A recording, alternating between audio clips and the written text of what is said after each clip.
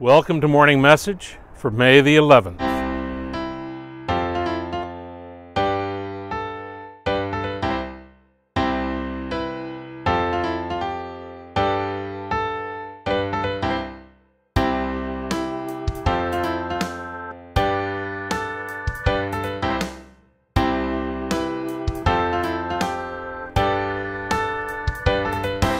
When I was in grade 9, I competed in the City of Dartmouth track and field competition for junior high schools.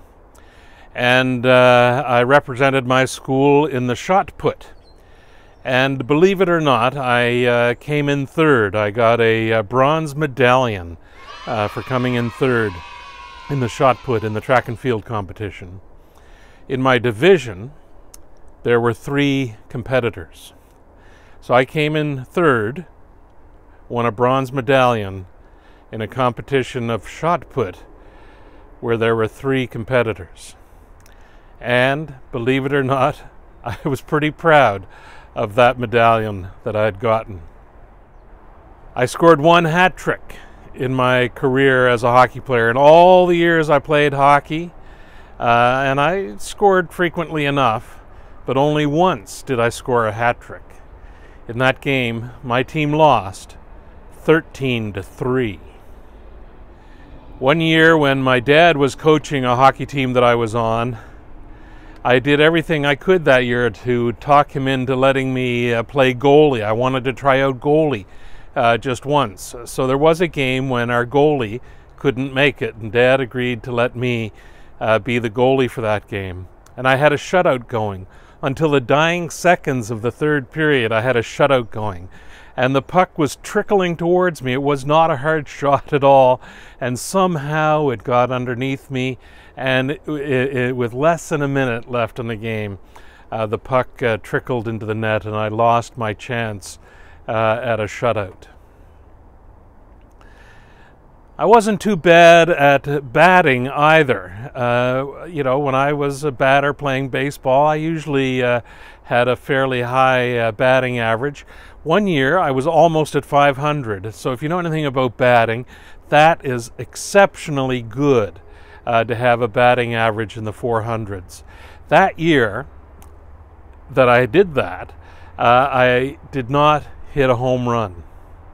In fact, in all the years I played baseball, I never, ever hit a home run. Well, once in a game, I think the other team didn't show up, so we just had a hack-around game with whoever happened to be there, and I scored an inside-the-park home run. But I rather suspect Fergie was the cutoff guy, and I think he knew I'd never hit a home run before, and he kind of slowed down his throw to home base and let me score that inside the park home run. So there's just a few stories about accomplishments, if that's what they are, and the importance of participation, of playing along. Even though you come in third in a 3-person competition, you still get your bronze medal. Scripture makes it very clear that, I think it makes it very clear, that it's really not about me getting across the finishing line, although that's an important consideration. It's really about all of us. It's about us working in tandem.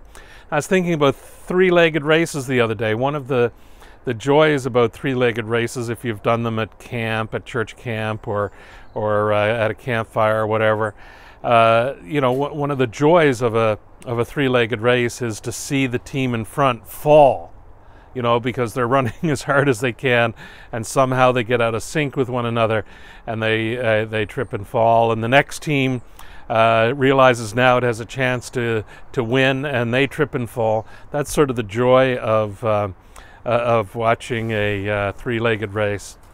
But really the idea is that the 2 people in a 3-legged race need to work in tandem with one another, need to work out a way where their pace is together, and then they can win. But it's not really about winning when we talk about the game of life, when we talk about our relationship with God. when we talk about Jesus Christ as being our Lord and Savior. It's really about working in tandem with one another. That's, I think, what Scripture reminds us again over and over.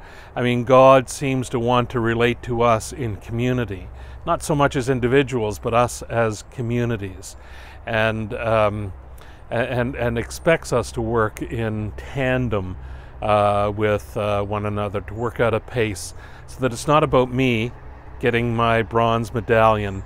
It's about all of us crossing that finishing line together, all of us being in a relationship with God. And I don't mean that in a forced sort of way, but that every one of us has an opportunity to make that choice, to be in relationship with God, our Creator, to accept the salvation that Jesus Christ has won for us, to seek an awareness of God's continuing presence in our lives through the Holy Spirit. It's not an easy thing, but we have one another that we can walk or run in tandem with to help us out and to help us discern those various things. So that's my hope and prayer for everyone today, that you will find some way to walk in tandem with others in this journey of faith that we're all on. God bless. Amen.